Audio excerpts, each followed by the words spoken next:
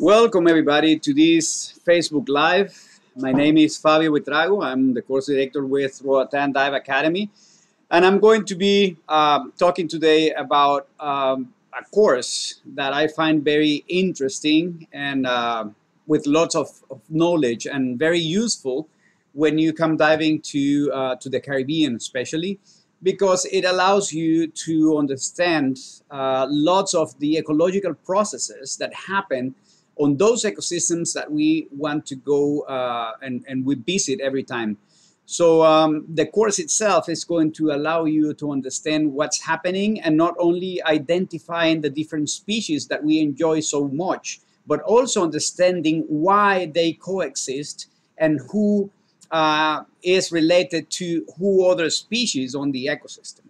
So this course is called the PADI Underwater Naturalist, and I'm going to be describing briefly what is the content of the course. Remember, the idea of these workshops is to use the time that we have locked down to refresh knowledge or to learn a bit more on what these courses are about, so we use the time efficiently as we are quarantined or locked down. Okay, so just a little of my background. I am the course director with ROATAN Dive Academy, but I'm also an ecologist and I have a master in wildlife conservation. And I've been working for a long time in the management of protected areas, the conservation of threatened species, the control of invasive species. We just did a Facebook Live last week on the lionfish control course that I wrote and PADI has already approved. As a way to contribute to the conservation of the ecosystems on the Caribbean, where we have these invasive lionfish species threatening the conservation of the natural processes and the local biodiversity of the Caribbean. But today we're going to be talking, as I was saying, about the PADI Underwater Naturalist Course, which I find as an ecologist a very interesting course.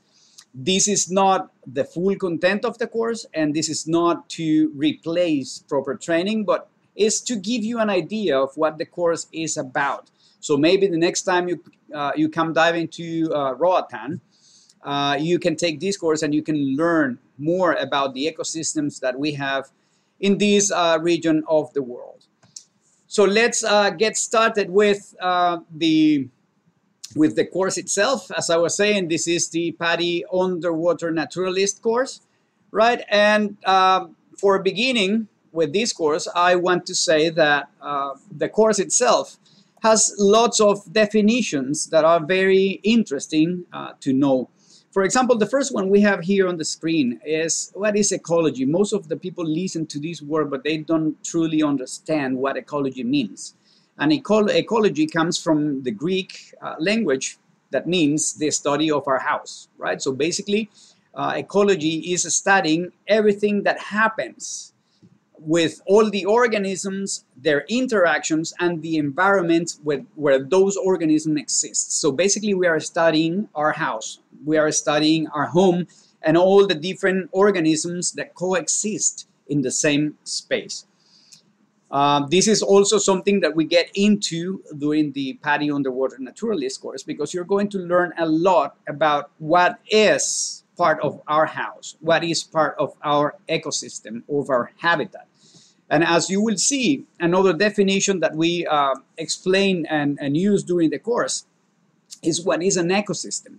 And in this case, we can understand an ecosystem as a group of living organisms and the relationship between themselves, but also with the environment and all the physical attributes that they have in that given space, right? So ecosystem is not only the space, or it is not just the organisms that do not move, that it is a misconception that lots of people may have. An ecosystem is composed of all the living organisms in a given space that interact among each other and also depend or have a relationship with the physical environments in which they live, right? So the ecosystem is more than just a species or more than just the physical attributes and geographical attributes of a given place.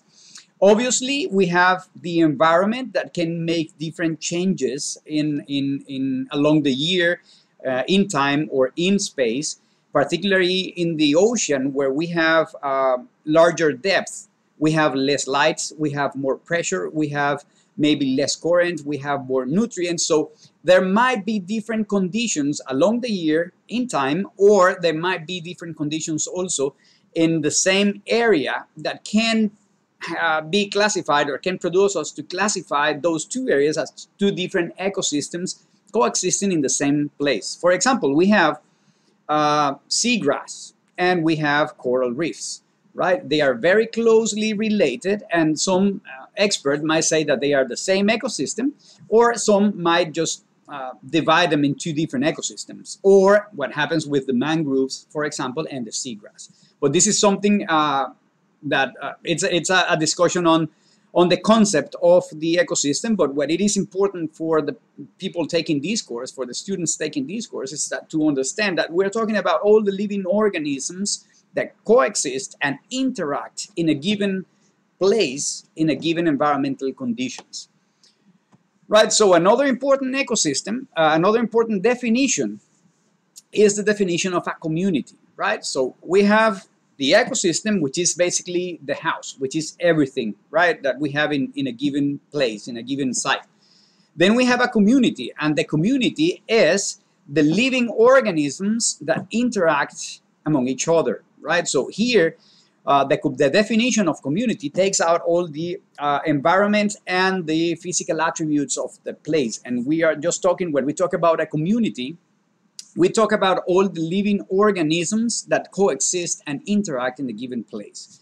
This is also something that we go in depth when we do the Underwater Naturalist course, because you want to understand what's a community and what are the members of the community in which you're going to be diving. So you can say, for example, when you go diving in a reef, that you can see different species of fish, right?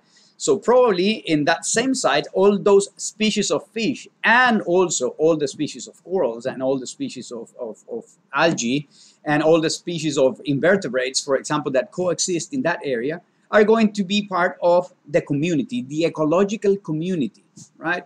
So this is something very important to take into consideration, to understand that when we go to a site, right, the richness, the biological richness of a place is not only given by the animals, the organisms that move. There is a large community of organisms that have relationships, and in some cases dependencies, in different ways according to different relationships, right? So one group of organisms depend on another group of organisms, and this one at the same time depends on another group of organisms. So everything is interconnected and interrelated. Again, I'm saying all these because these are basic concepts that the PADI Underwater Naturalist should understand to be aware of the different organisms that we see, that we watch when we go diving at a given place.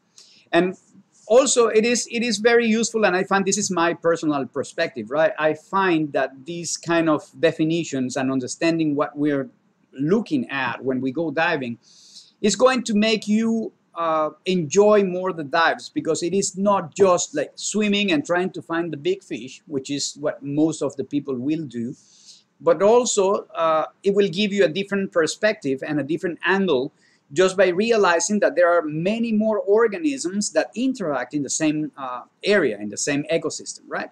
So when you start paying attention not only to the little organisms or the large organisms, but also for the interrelationships between all the organisms coexisting in the same place, you will have a very large list of different things to pay attention to and to watch when you're diving. So it is more enjoyable because you have lots of more things that you can discover, that you can learn when you're diving in a given spot.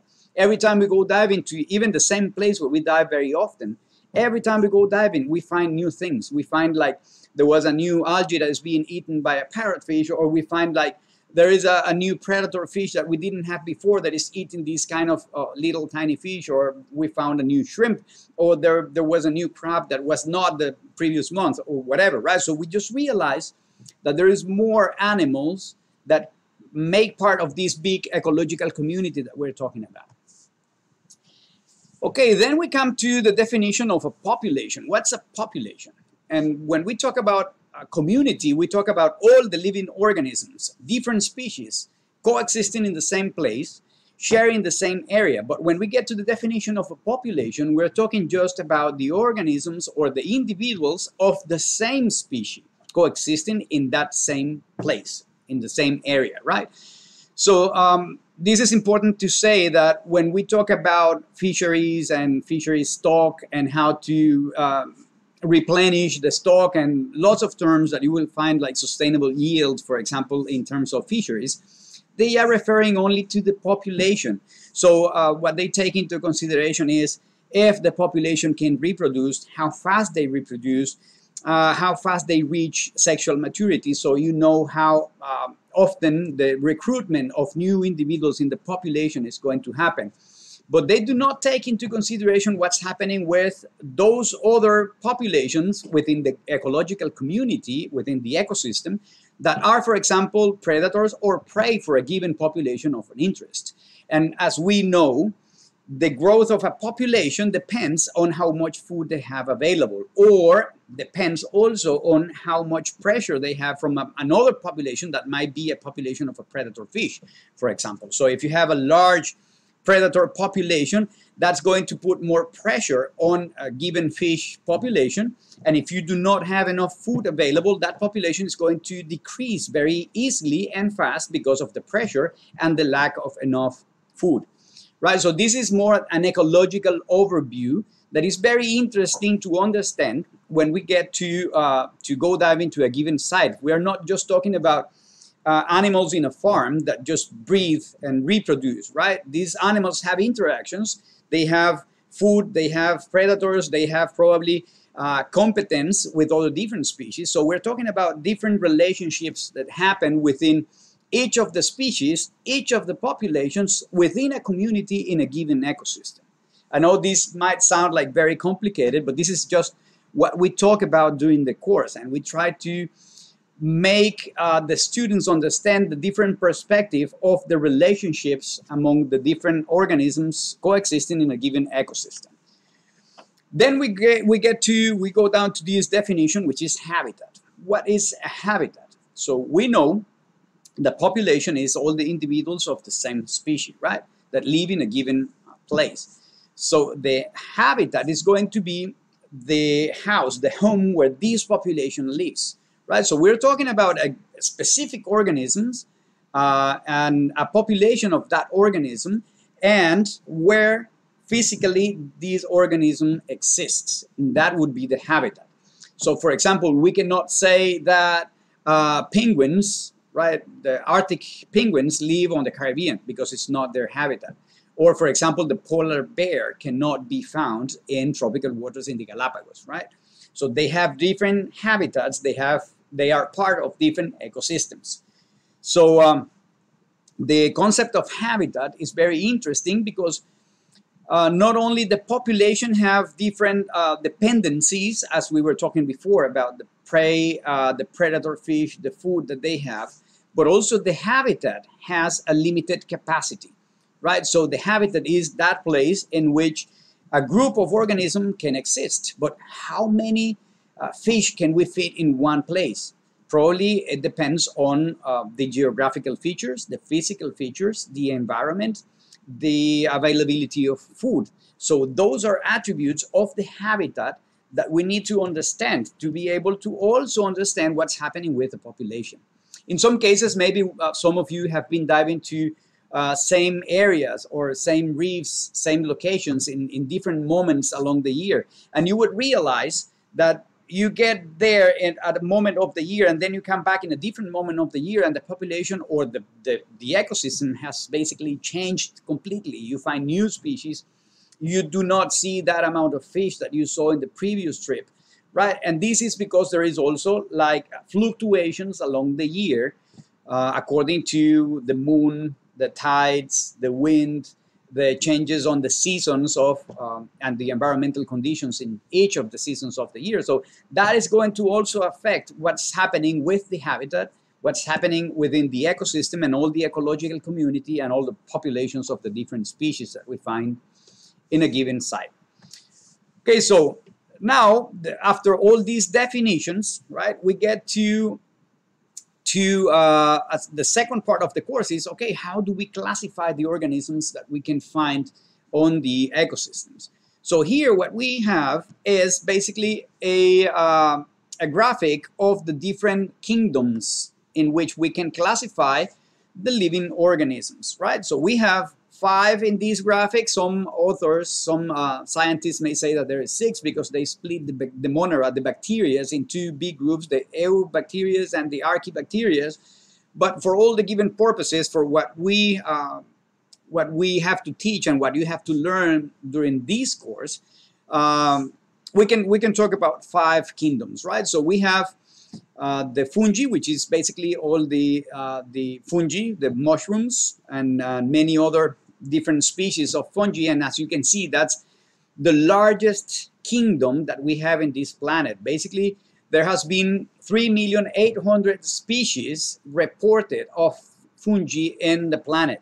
And this is one of the groups, and we have to say it, that has been less studied.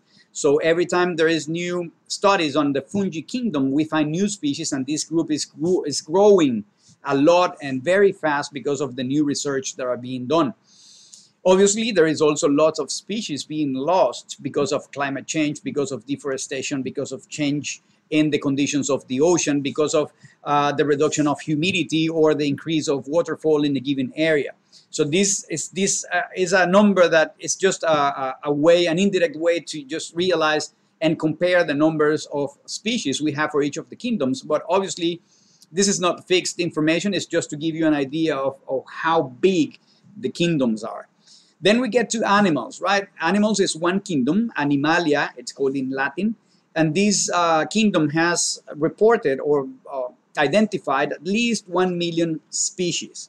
Then we get to plants, in which we have 275,000 species. Then protists, which is basically multicellular species. And then you get to bacteria. And as I was saying at the beginning, this kingdom can be split in 2, which are basically unicellular organisms that compose the bacteria, the monera kingdom, right? Then, after we learn how to classify the organisms in the different kingdoms, we get to the classification of the animals, of the kingdom of animals, right? And here we can see the main phylums, which is the name that we give to that group of organisms that have the same characteristics. For example, we have the phylum Porifera, and Porifera is basically the phylum in which we integrate all the sponges. And Porifera means in Latin full of pores. So basically all the little holes that this colony of organisms that make a sponge have, like pores in which they filtrate water. That's why the phylum is called Porifera, right? So then we have Cnidarians. In the Cnidarians phylum, what we have is corals, we have jellyfish as well, as 2, let's say, common names given to organisms within this phylum. We also have annelids, which is organisms with rings. Annelids, annelli in Latin means ring, right? So ringed animals are the ones that go into the annelids phylum. And basically this is worms, right? So we have lots of worms within this phylum. Then we have the mollusks that you can see on the lower corner, right there on the left of the screen. And on the mollusks we have shells, we have bivalves, we have gasteropods, we have the octopus as well, which are mollusks that do not have a shell, right? So those go into the phylum of the mollusks. And then we have the arthropods. In the arthropods you have shrimps, lobsters, crabs, and also we would have in land all the insects, for example, just to name some of the arthropods that we can include in this phylum. Then we get to the group of the chordates, okay? The phylum of the chordates include all those organisms that have a nervous cordon that goes from the head, in the case of the humans, from the head along the back all the way to the end, the lower part of the back. That's the vertebral spine, right? in our case, but not all of the organisms within the chordate group have a vertebras, right? They are not vertebrated. They can also have a chordate and do not have vertebrae. So then within the chordates, we have vertebrates, and we could also have organisms without having bones. But within the vertebrates, all the species that we know, for example, fish, go into the chordate group. Also, eels, turtles, sharks, whale, rays. There are many more species that go into the chordate group. So it is important for the students taking the Underwater Naturalist course to understand how to classify organisms, so we understand what are the main characteristics and also what are the different species that we can find in each of these big groups or categories of organisms. Now, once we know how to classify the organisms, we move into the following section, which is how do these organisms interact among each other, right? So we're talking about different, during the course, we talk about different interactions that may happen among the different species. For example, we have competence. There are species that compete for a given resource. They might be competing for food, but they might also compete for place, for area, right? Because they need to breed and they need to go in this particular area that has these features that are required for the species to breed, to reproduce. There might be also predation. This is one that we might be very aware, and obviously because of the media is exposing and let's say showing different ways of predation, especially with carnivores and how they eat other fish, like sharks, like eels, like groupers, snappers. Maybe they predate, they eat other organisms, right? Predation is not the same as being carnivorous, right? The carnivorous species eat meat, right? But predation is the definition of that interaction in which one species eats another species, right? It can be one vertebrate eating an arthropod. It can be a vertebrate or a chordate eating a sponge. It can be a vertebrate or animal eating a plant, and that's also predation, right? But when you have organisms eating plants, then we call it herbivory instead of predation, right? So when it is to plants, it's called herbivory, and when it is to other living, moving organisms that are not plants, it's called predation. And then we have the last group of relationships, which is symbiosis, right? And symbiosis is basically the relation that happens between two different species, right? So symbiosis can be in three different ways, can happen in three different ways. We have mutualism, which is the symbiosis in which both of the species, both of the animals being related, being interacting, are going to have a benefit of the relation. For example, you may remember the clownfish and the anemone, right? The anemone provides protection to the clownfish, and the clownfish brings food to the anemone. So they both benefit of the relationship. But also we have commensalism. And commensalism is not the same as predation, as most of the people think. Commensalism is basically a relationship in which one of the species benefits of the relationship, but the other one doesn't get any benefit out of it. Okay, so, and then the last one we have parasitism, which is the relation in which one of the species gets benefited, but the other one gets damaged or get affected by the relationship, right? In most of the cases, this is an imposed relationship when you get infected with a parasite, for example. Okay, so we talk about this relationship, but I think the more important part, after you learn the main concepts and you learn how to classify the organisms, is to go in the water and actually try to identify which species relate in what kind of relationship with what other species. And that is going to change completely the way that you watch, that you look, and you understand all the organisms that you see when you're diving. And you can stay in one single spot. After you take this course with me, you will dive in one spot for 40 minutes and you will not finish to identify all the possible relationships happening among all the other organisms that you have in one single dive site. So this is very, very interesting for those of you willing to learn more about ecology and how the species relate and what's happening on the ecosystem, why one population declines and one population increases, right? This is going to be very interesting to learn, as we learn also on the different relationships that happen on the different organisms that coexist in one given area. So talking about relationships, can you or would you identify the different types of relationships that you can see in these photos? For example, on the left corner, we have a flamingo tongue, and I would say the flamingo tongue is predating, right? It's eating the corals that you can see on this fan coral, right? So this is basically the food for the flamingo tongue, but at the same time is a living organism that is being predated by the flamingo tongue. So when we talk about predation, we're not just talking about sharks eating fish, right? There's different ways of predation that will happen. Then on the lowest corner on the left, we have a parrotfish that is grassing, right? It's eating algae, and they just bite and scrape the surface of the corals or the rocks, and they just take the algae off the rock, and in some cases with pieces of coral. And this is why lots of people say that when parrotfish feed on the coral, they are producing sand, because when the digestive process has already finished, what they expel from the body is basically pieces of dead coral that is going to be white particles that may form sand, as we know on the Caribbean, for example. Then what would be the relationship on the jellyfish with the different fish? So if we analyze it, and this can be analyzed in different ways depending on if the fish eat or not from the jellyfish, or if the jellyfish eats the fish or not.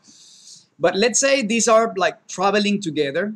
So this is basically a mutualism relationship in which the jellyfish is going to get benefited because the small fish are going to clean the jellyfish and going to remove the potential algae that is growing on the jellyfish and is not allowing the jellyfish to move. And at the same time, the fish are going to get protected by the jellyfish, because jellyfish may be urticants, and they can kill other species of fish that would eat the small fish around it. So it is kind of a mutualism. What would be the relationship of the Christmas tree worms and the coral that we see on the center, on the lower part? So basically, these are worms that are living within the coral, and they have this tail that comes out. They are called Christmas tree worms because the tail of the worm look like a Christmas tree, right? But they live under the coral or under the rock, in the rock. They dig a hole, right? And they just have the tail out. So basically, they are not affecting the coral, and the coral is not affecting the worm, the Christmas tree worm. But the Christmas tree worm has a kind of spine made by a stony, how you say, like a piece of shell that goes out, right? It's very sharp. If you touch one of those, you can get an injury. So let's say that the coral is benefiting of the Christmas tree worm because there is some kind of protection because of the spine that the worms have towards the outside, right? So that can be kind of a commensalism because one species is getting benefited, but the other one is not affected. Then we have, for example, on the right corner on top, we have a clownfish with what looks like a parasite on the mouth. And this is obviously a parasitism relationship in which the clownfish is going to get affected because the clownfish is looking for food and is trying to eat food, but part of that food is going to be eaten by the little organism living inside the mouth. So the food consumption of the clownfish is going to be reduced by the amount of food that the parasite is eating from the food that the clownfish is collecting, right? It's eating. So this is a kind of parasitism. And what would be the relationship between the remoras and the sharks? This is something that has lots of debate, and some might think that it is parasitism, but basically the remoras are not affecting the shark. The remoras are just getting attached, let's say, to the shark to travel with it, and they can eat from the pieces of the food that the shark is getting that he's not eating, or the shark is not eating, right? So they can just eat whatever falls out of the mouth of the shark. So it could be a commensalism in which the shark is not affected and the remora get benefited, but it might be in some cases, and you can see lots of videos on the internet of sharks trying to shake all the remoras that they have around them. And this is because it gets to a point in which it is so crowded of remoras, that the shark cannot even swim freely because of all the load that he has on top of all the remoras. But those are like extreme cases. I would say that it would be like a commensalism relationship, because the shark doesn't get affected that much by the remoras, as long as it is 1 or 2 or 3 remoras that are traveling along with the shark.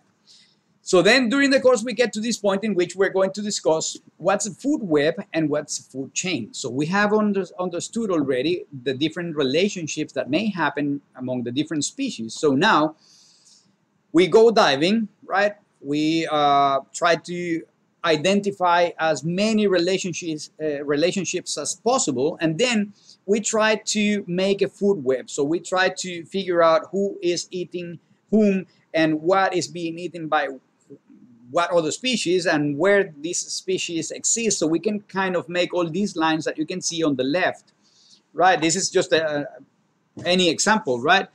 But then we can also try to identify or position the different species that we have identified in a given ecosystem according to the level that they have on the trophic chain. And you can see a basic trophic chain here. We have primary producers, which is basically the phytoplankton, and then zooplankton, which are primary consumers that are going to eat the phytoplankton, right? And then we have secondary consumers, which is basically small fish that eat the zooplankton. And then we have tertiary consumers, and at the end we have the large predators or quaternary consumers, right? And this can get as complex as you can imagine, right? But this is just a rough idea of how we can classify the organisms according to the level that they use on the trophic chain, right? And also it is important to understand, and this is something we develop on the course, okay, to understand how biomass behaves. So because you may see that the sharks are the largest, but they are the fewer, right? You don't see that many sharks. But then you have a phytoplankton, which is the tiniest. Actually, they're kind of microscopical in most of the cases, but they are the majority of the biomass that you can find in a given ecosystem. So this changes completely the way in which we understand the ecosystems, because the small species in large amounts are going to be the more important way of traducing and converting the energy from the sun in energy in biomass that then gets cascaded through the trophic chain. So this is something also that we apply to diving in a given space. So what happens next if we have in these complex webs, trophic webs? When we have invasive species, like here in the Caribbean, we have the lionfish that we were talking before. We did a Facebook Live last week on the lionfish control course that I wrote and PADI has already approved. What happens when you introduce an invasive species that was not originally from a given ecosystem, that is feeding on different species that have a role in that trophic chain and on the trophic web, right? For example, let's say here the lionfish is eating the small fish. There are secondary consumers. So what's going to happen? The primary consumers do not have a predator, so they are going to increase in their numbers. And then the tertiary consumers will not have enough food, so the population of the tertiary consumers are going to drop down. The same will happen with the quaternary consumers. So then it generates an unbalance of the trophic chain and the ecosystem. And this is when new populations may increase, or populations of different species may increase in a number that is going to produce declining of a different population, and then everything starts going up and down, and it is out of order, of ecological order, just because one invasive species was interrupting the natural processes that actually happen on an ecosystem like here on the Caribbean.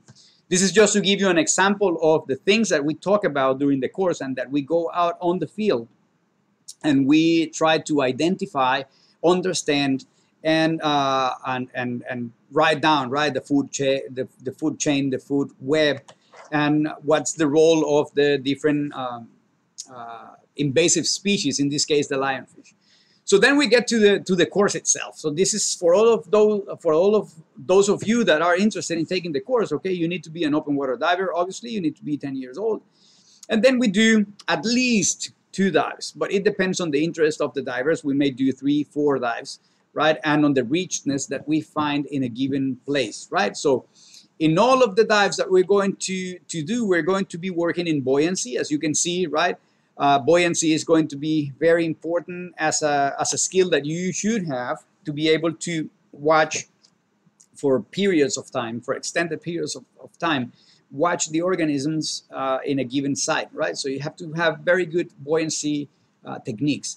And then we're going to work on identifying aquatic animals, right? Invertebrates, vertebrates, plants. And we're going to try not only to find the scientific names, but also put them on a trophic chain and a trophic web, and try to understand the different relationships, which is what we start doing on the second dive, and we can continue doing in following dives as desired by the students taking the course. Right, so we're going to identify predators, we're going to identify prey, we're going to identify mutualism, commensalism, even we can find some parasitism, and all of that is going to go to the same trophic chain that we were working before, so we can have at the end of the course a better understanding of what's happening with all the organisms coexisting in a given site. So this is what the course is about. As you see, it's a very interesting course for those of you interested in learn about marine ecology. This is a very, very interesting and complete and rounded first step, right? And for those of you that have already some knowledge of marine ecology, if you come to us in ROATAN Dive Academy, we can help you and build a custom program to build on what you have, all the knowledge and the skills that you have already. And maybe we can integrate also some work on the reef restoration that we have here in ROATAN, in which we're working in restoring different species of coral. So we have coral trees and we do outplanting of corals in different sites, in which we also are monitoring different populations of fish, so we understand what's happening with other species within the community, within the ecosystem, where we outplant the coral. So we want to know what's the impact of the new corals that we are outplanting on the overall health of the ecosystem, of the community of living organisms coexisting in a place. So with this, we have gotten to the end of the Facebook Live, of the webinar. I hope this session has been of your interest. Remember, we're doing these kind of webinars just to use the time efficiently as we are in lockdown or in quarantine. And we can refresh or think of what we're going to do, plan the next courses that we're going to take when you come down here to ROATAN. If you have any questions on the courses that we teach, you can go in our webpage, which is roatandiveacademy.com. As you can see on the document that I have here on the screen, right, you can see the webpage, roatandiveacademy.com. You will find all the information on the ecological courses in that webpage. And if you have any questions that you want me to answer directly, you can write me an email to gopro@roatandiveacademy.com, and I will answer any of those questions. And also remember that these videos are going to get uploaded to our YouTube channel, ROATAN Dive Academy, so you can download them, share them, or use them as you want in further studies or dives or trips that you have around the world. So thank you so much for getting to the end of the video, and see you soon here in ROATAN and in the next Facebook Lives that we're going to be putting out. Thank you so much.